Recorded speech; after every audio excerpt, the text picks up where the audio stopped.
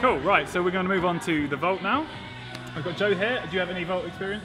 No, not at all. So we're going to start really basic. We're just going to do a squat on, and then if Joe gets that down, we're going to go for a squat through. Should be fun. Cool. 3 rules for vaulting: run fast, jump hard, and stay tight. And for all vaulting, you need to remember those 3 rules. So the first thing, Joe, I need you to do is to run really fast, run up the springboard, run onto the top of it, and jump off. Just like that. Run all the way up as fast as you can.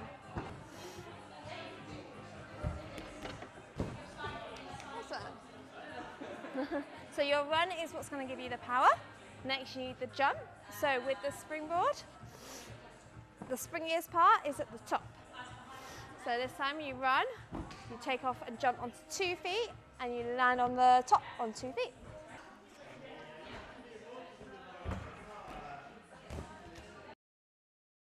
So to do the squat on, you're going to go hands first, reach in, and then your feet, and you're going to land in a squat position. With your feet together, your head up so you don't topple over. And then you can do your jump off. So you're going to reach your hands for the line. Okay. But you'll have more power with the run and the jump.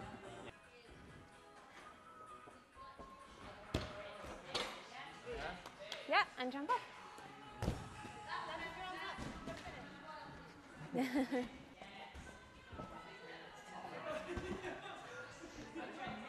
So something Joe's doing really well is he's swinging his arms into the vault, which is going to give him an extra reach.